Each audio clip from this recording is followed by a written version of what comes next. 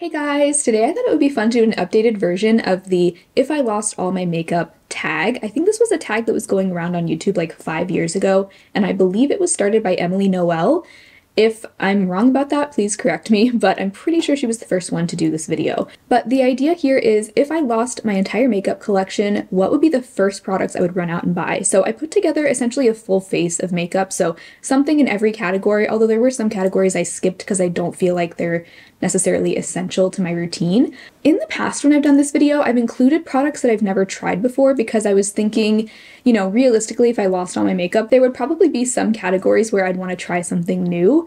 But this time I decided to just stick to products that I have tried. I feel like for one, that'll be a little bit more interesting and helpful for you to watch because these are things that I've actually tried and it's more like kind of a favorites video. Like these are my current favorite products. So if I were to lose all my makeup and I could only buy products that I know I like, this is what I would choose. The first thing I would buy, this is something I use every single day that I do my makeup. It's the Ardell Brow Glue Instant Lamination Lift. This is serious business. Like this is a true brow glue. I've also tried the NYX Brow Glue, and that one I just feel like does not truly glue my brows down.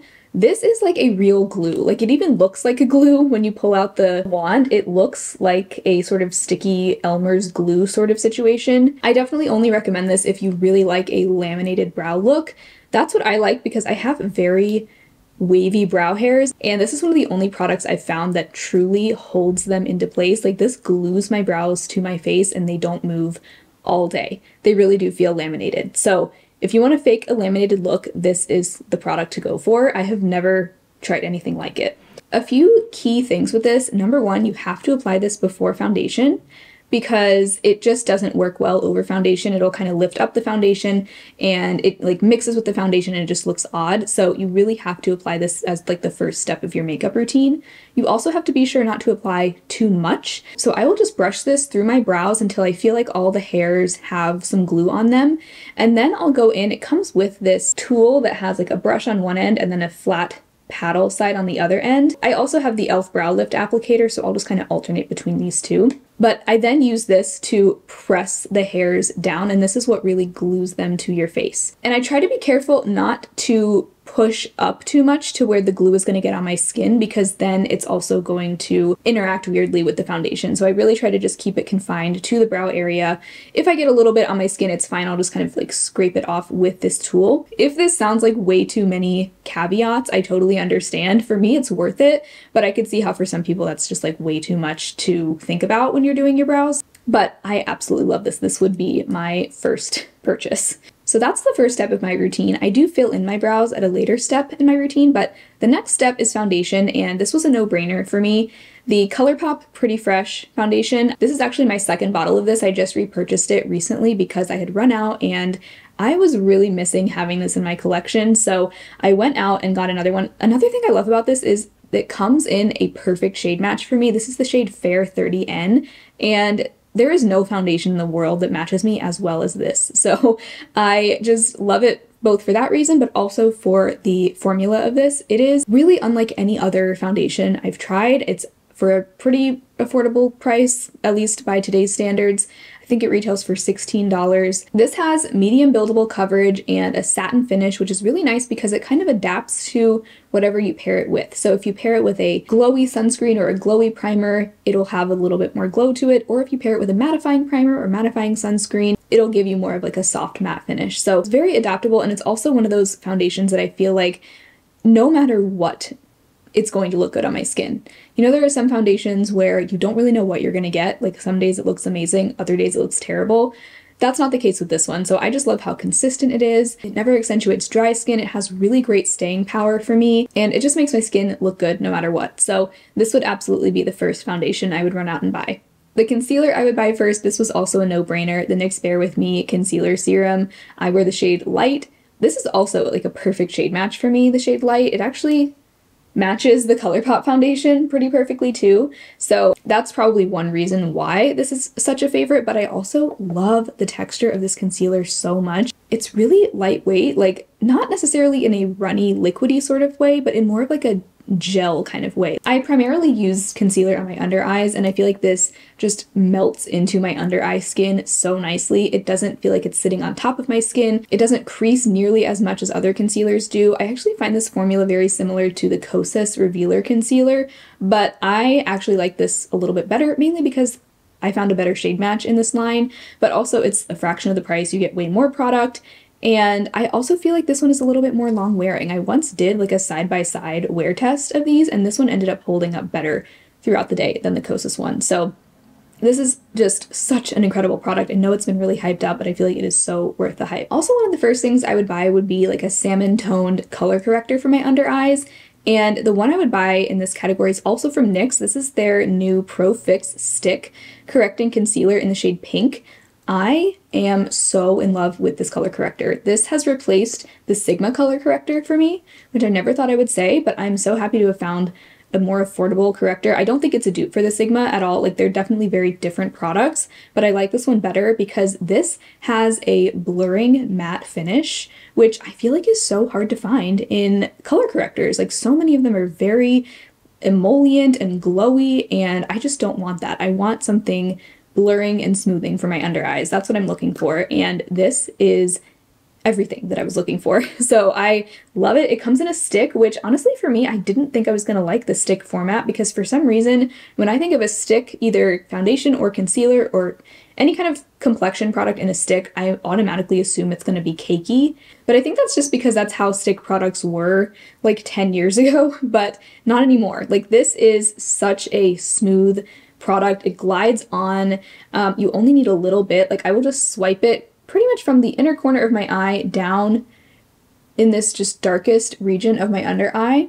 And then I just tap it out with my finger. It blends in like 5 seconds, and it really is so brightening without actually making the skin of my under eyes look too light.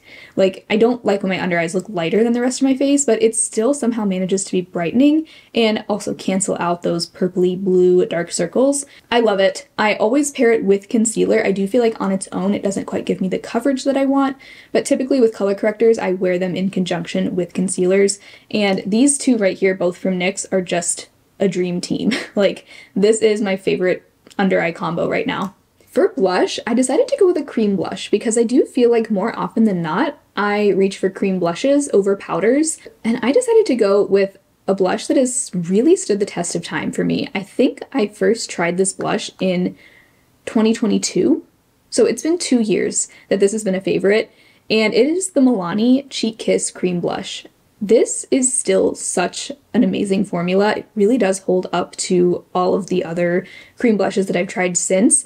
I specifically have the shade Nude Kiss, and I love this color so much. It is like that perfect pinky red that really does emulate the color that my cheeks naturally produce. And I also chose this because I feel like this shade works any time of year. Like, it looks really pretty in the winter as kind of like a just in from the cold sort of color, but it also gives you kind of a sun-kissed look that I feel like works great in the spring and summer. It really is just such a year-round blush shade for me. I'm wearing this today. I used this again the other day, and I was just reminded how much I love this blush. It has a very kind of thin feel, like very thin and slippy, but it stays on my cheeks really well, and I feel like it just gives my cheeks this almost like plumped up glow. I never have any patchiness with this. It never lifts up my foundation underneath. It just like plays well with other products, and it's really just one of those blush colors I feel like goes with everything. So this would be my first blush purchase if I needed to start my collection over. I feel like when something has been a favorite for this long, that's when you know it's a good product.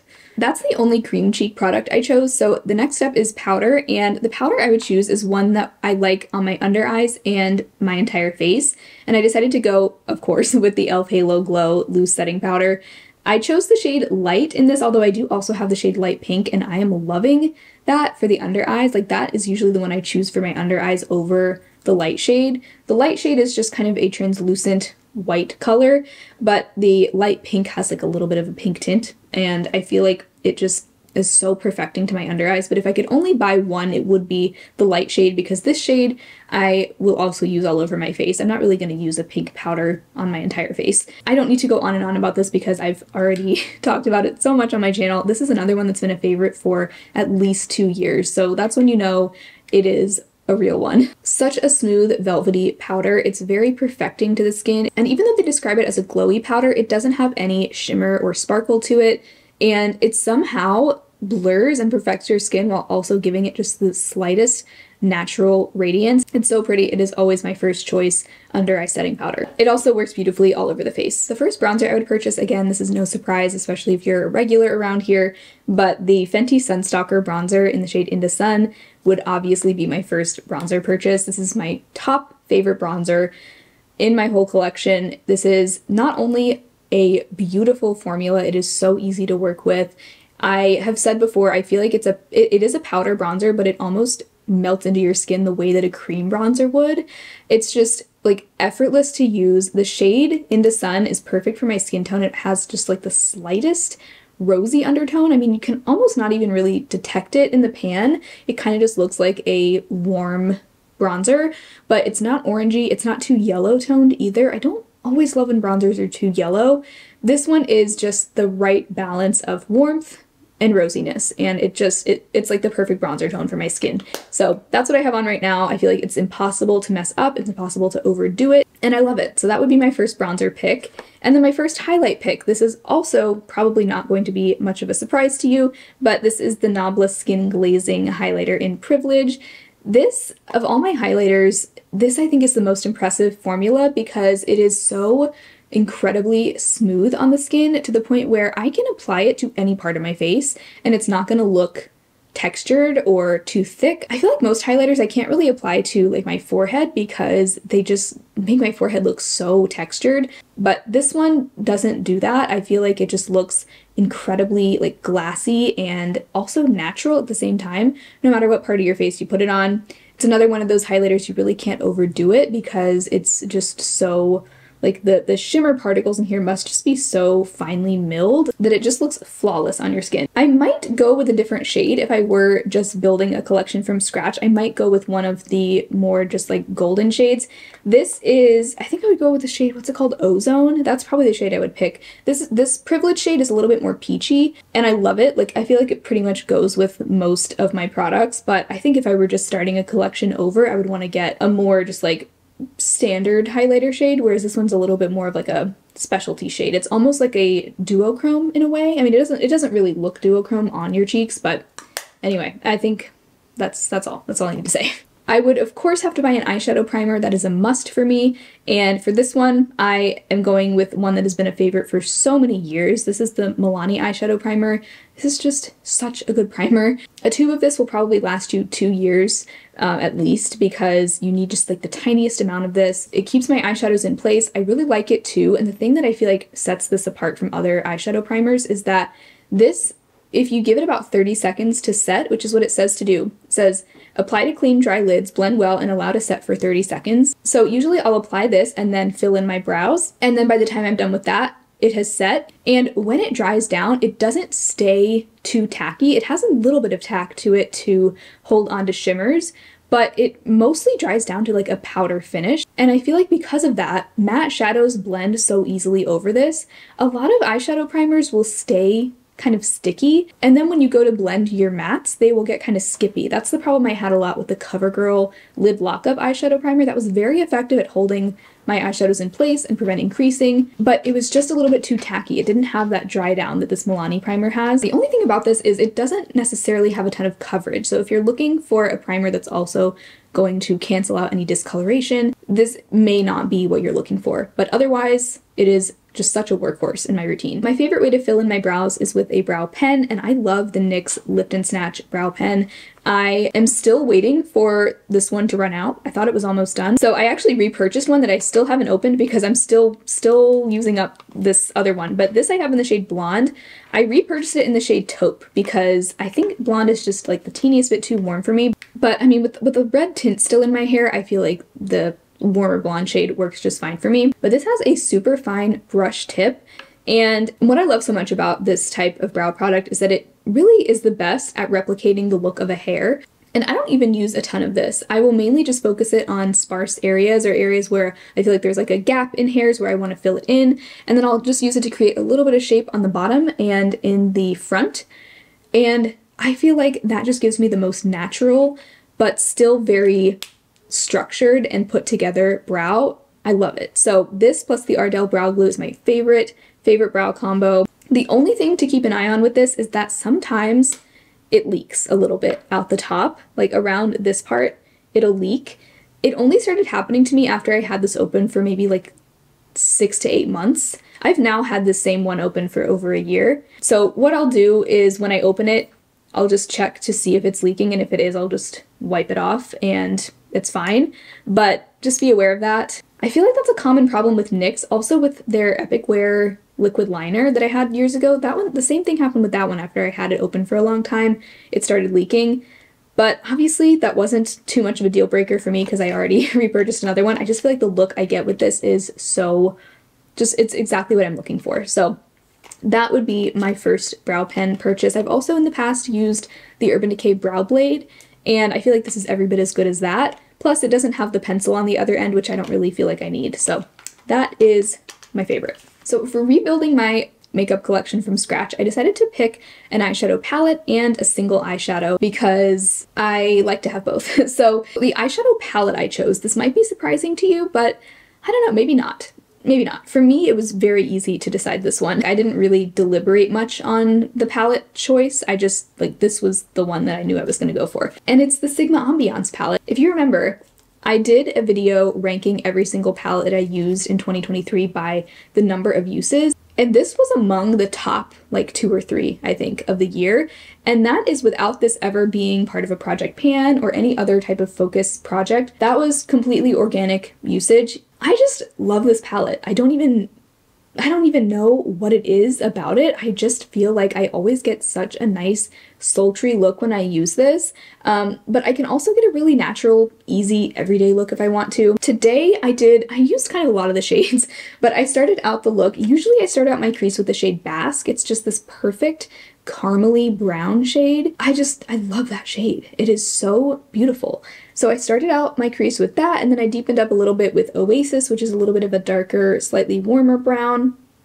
Then for most of my lid shade, I have the shade Midas, which is this sort of bronzy golden color. And then I also topped that with a little bit of Marigold, which is a beautiful rose gold, very glittery shade. Then on my inner corner, I used some of the shade Luster, this like light champagne-y satin pink shade. And then I love that the matte cream color in here is just the slightest bit deeper than my skin tone. It's just ever so slightly deeper. So it's just something a little bit different than all the other matte cream shades I have in my palettes. It really is the perfect kind of cross between a blending shade and a transition shade. Like, I'll just kind of use this all around the brow bone and around the outer corner if I just want to clean up a little bit.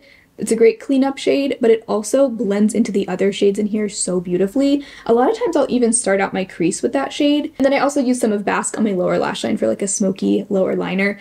I just love the warm golden brown tones of this palette. And I am so into warm tones lately. I really have not been in much of a cool toned phase for a while now. I just feel like these days I don't know, I just feel like warm tones are a little bit more flattering on my skin tone. I usually say that I have a neutral leaning cool undertone, but I don't even know if that's true. I almost think I might have an olive undertone because in some lighting my skin has like some pink undertones, but then it also kind of has like a golden tint. So I'm starting to think I might have a very pale olive undertone, but it's funny because I never go for any sort of olive shade. But I think that's also probably because a lot of olive complexion products are more like medium toned. There really aren't that many fair olive undertones, so I just go for fair neutral and that works for me. But I don't know, I'm starting to question what I've thought for years about my undertone. I just love these warm, toasty, yummy shades. I also feel like they really complement my eye color nicely. So yeah, this was a no-brainer, and I love the quality of the shadows in here. I didn't love the Sigma Enchanted palette. I felt like that one, some of the shades were just kind of patchy. They didn't really go on true to color. There were some kind of dud shades in there. I don't know, I wasn't into the formula of that palette, but I do think they must have done something to improve their formula when they came out with this one, because all the shades in here work beautifully for me. They all blend amazingly. The shimmers are just gorgeous and sparkly, so I am a huge fan of this palette. The single shadow I decided to go with, this was also honestly a no-brainer. I chose ColourPop Ritz. This is from their Super Shock line. I used this as a topper today, and it just gives the most beautiful glimmer to the lids. This is a great topper shade. I love pairing this over a taupe or over a more bronzy tone. It just works with so many different things. I also like wearing it on its own too. It's kind of like a subtle taupey brown base. Usually I use it as a topper, but I also think it looks beautiful on its own for just like a sheer wash of color. I think I only just bought this last year. Like I've only had this for about a year, and I feel like I've gotten so much use out of it. So that was another easy pick. This was honestly so easy. Like I wrote out this list within like 10 minutes. I was like, I know exactly what I'm picking for every category. It was very easy. So I feel like that shows that like I know what my favorites are. I did not pick an eyeliner because honestly, 9 times out of 10, I don't reach for eyeliner. I just use eyeshadow as eyeliner. Like today, that's what I did. I don't know, I don't really like eyeliner that much these days. So jumping straight into mascara, I decided to pick what I would consider to be my current favorite mascara, or at least out of all the mascaras I've tried within the last year or so, this one has been my favorite. This one's actually empty, or, well, it's expired, you know. It's probably not totally empty, but this is the Makeup Revolution 5D Lash Pal Volumizing Mascara. I loved this mascara for the entire 6 months that I had it open. This was just such a reliable mascara. I didn't get any smudging with this. Towards the very end when it started to dry out, I got a little bit of flaking, but for like 90% of its lifespan, I didn't get any flaking or smudging. It has that really interesting packaging where you don't twist it to open it, you just press it down and it opens up. The brush looks like nothing special, like it just looks like a pretty typical natural style bristle brush. It's kind of a big brush too, like bigger than what I typically like, but I honestly feel like sometimes even smaller brushes make a mess, so I don't even know if I care that much about the size of the brush anymore. But this one I felt like it was pretty easy to control the brush because it's not a super long brush, it's really just thick. And I loved this because it is very customizable. You can do one coat and get a natural look, or you can build it on itself and it builds really nicely. You can do up to like 3 coats. I'm sure you could keep going, maybe. I've never tried more than 3 coats. But when I build it up to 3 coats, my lashes look practically fake, you know? Like they just look really dramatic. So I love that I can kind of go either direction with it. It just makes my lashes look really pretty. So that would be my mascara pick. Okay, so we've made it to the lip category now, and I decided to choose a lip liner, a lipstick, which I went with the tinted lip balm because that's my favorite type of stick lip product, and then I also chose a gloss. So the lip liner I went with, I've been wearing this lip liner every single day that I wear makeup practically. Like it is just so beautiful. I love not only the shade, but also the formula. This is the Jones Road, the lip pencil in the shade Mauve. Surprising that it's the shade Mauve because usually I find mauves a little bit too purple leaning, but this is a beautiful, just very soft pinky mauve. It basically matches the natural color of my lips, which I think is why I love the shade so much, is that it doesn't necessarily even look like I'm wearing lip liner when I wear this, but I love how just smoothly this glides on and how easy it is to blend. I do feel like a lot of wooden pencil lip liners, or just lip liners in general, can be a little bit more on the stiff side, which isn't always a bad thing, but sometimes they're not very blendable when they're very stiff. This, I wouldn't call it creamy. Like it doesn't, you can't like smush the tip of this or anything. Like it has a firmness to it, but it feels so soft as you apply it. Like it doesn't feel like a hard pencil that you have to really bear down to get any color off. It just glides on. I can just blend it really easily with my finger. I like wearing this by itself. Even on no makeup days, if I just want to make my lips look a little bit bigger, I will just very subtly overline with this and then kind of blend it out, and it doesn't look like I'm wearing any lip product. I think my lip liner preferences have really been changing because if you remember, for the longest time, my favorite lip liners were the Kokie retractable lip liners, and I still recommend those if you want something very long wearing. Those are great, like they are truly waterproof, but I've just been kind of realizing like I don't necessarily need my lip products to be that long wearing. Like I don't mind reapplying throughout the day, and I just feel like the look that the Jones Road lip pencil gives me is so much more natural, whereas the Kokie one can look a little bit heavy sometimes. I used to not mind that, but now I just feel like, you know, my tastes are changing and this is my new favorite. It's my new favorite. There, I said it.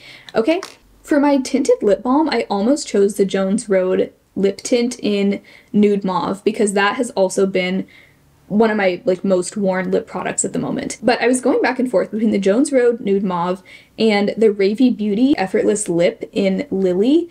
Both of these are very similar. They're both kind of like a beigey nude tinted lip balm, but I ended up going with Ravy Lily because this one is, I mean, they're honestly very similar shades. If you look at them side by side, it's like, what's the difference? It's hard to tell. But the Ravy one is just a tiny bit more peachy, like a tiny bit more of a warm peachy nude, whereas the Jones Road one is more of like a beigey mauve color.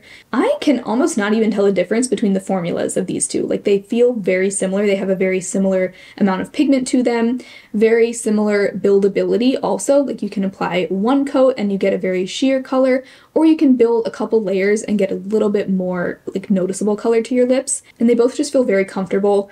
Not sticky, not gloopy. They give a little bit of shine, but it's nothing like super glossy. But like I said, I ended up picking the Ravy one in the shade Lily because I just like the shade of this one a tiny bit more. But these two are so interchangeable for me. Like, these have both been in and out of my purse for the last few months. I just love them so much. So that was hard to pick, but Ravy won in the end.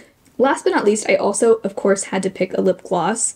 And when I look at my lip gloss collection, there is one formula that stands out to me as the best. There's nothing else like this that I've tried, and it's the Lawless Forget the Filler lip glosses. I've been wearing the shade Cherry Vanilla on my lips throughout this whole video over just a very light application of the Jones Road Mauve lip pencil. I've been wearing this all throughout the video, flapping my gums, drinking water. I have not reapplied for the past, like, I think I've had this on for 2 hours now. And look how glassy and shiny my lips still are. This is the only lip gloss that I would describe as long wearing. So many lip glosses wear off very quickly, and that's kind of just something that I feel like we've all come to accept about most lip gloss formulas. But of all the lip glosses I've tried, this is really just unlike anything else. I feel like they do feel a little bit sticky, which I think is necessary if you wanted to have any sort of staying power. It's going to have to adhere to your lips. It also has quite a bit of thickness to it. Like, when you open this up, like the first time I tried this and I opened it up, the applicator, it's like you get like a long string because it's such a thick, sticky formula. But the amazing thing is that once it's on your lips, you don't get those strings between your lips as you talk or like open and close your mouth. It doesn't get gloopy and stringy. These somehow manage to be both thick and sticky, but also not stringy and gloopy. Usually those two things are like one and the same, and they really do live up to the name. Like, I feel like more than any other lip gloss, these make my lips look like I've had lip filler. They have a very mild plumping tingle, kind of like a minty cooling tingle. Nothing painful, it doesn't hurt, but you know, it does feel like, it feels like a little something is happening. But because of how thick these are, I really do feel like they fill in the lines of my lips and just make my lips look so glassy and plump and full, and I love them. I love them. I want to get more shades. I think if I were starting my collection over, both of these shades were ones that were sent to me in PR, not necessarily the shades I would have chosen. So I'm wearing Cherry Vanilla, which is a very sheer red. It really doesn't look that red, like, once it's on. And then Juicy Watermelon is like a sheer bright pink. This one, I'm like halfway through right now. Like, look at how much I've already used of this. The shades are both sheer, so I feel like the color doesn't translate that dramatically on my lips. But if I were starting over my collection, I would probably get the shade Rosy Outlook, which is like a milky clear color. That's probably what I would go with. Either that or Glazed, which is like a sort of golden champagne-y shimmer one. Those are the two that I kind of have my eye on to get next. So there we have it. Those are the things I would buy first. If all my makeup disappeared, this is what I would get to rebuild my collection. Let me know down below what would be those first few products you would buy if your makeup collection disappeared tomorrow. What would you be going out to buy first? I would love to hear.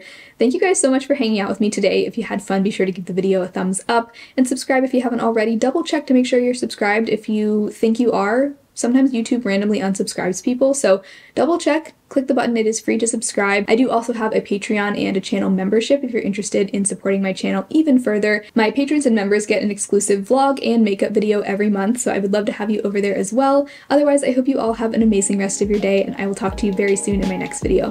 Bye!